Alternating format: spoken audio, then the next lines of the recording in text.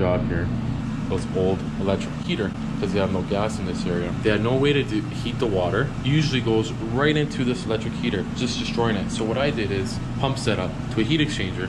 But now placing this unit is I'm going to put 2 pump system so we get even more flow.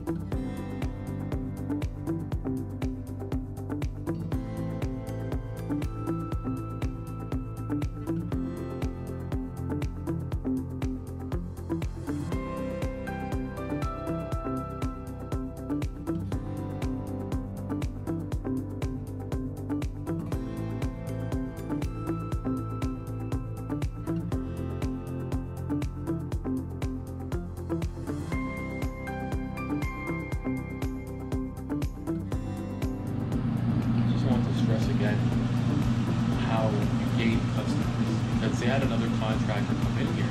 They couldn't really give them a solution to solve this problem years back. Wait a minute, let's try this. Adding a heat exchanger, same as day. It worked for so many years. And I'm trying to make it even better, add more flow, so we get more heat out of this unit. So I'm about halfway there. You always try to improve.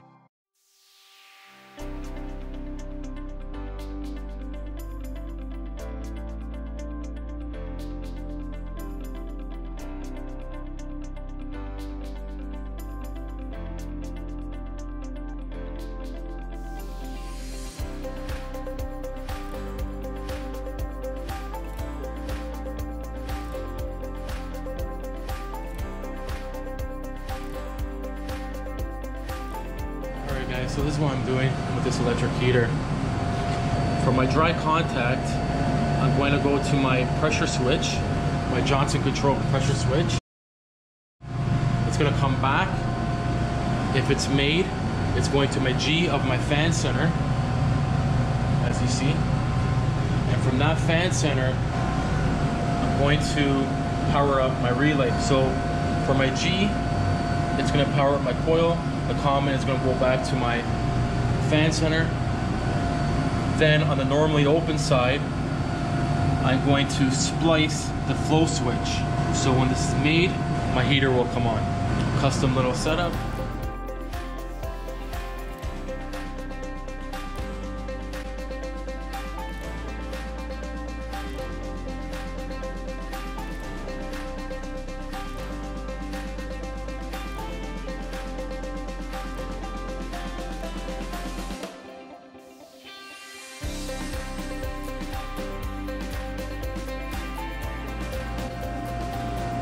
Alright guys, another job done. I tell you, these relays come in handy for many things. I use them for so many things.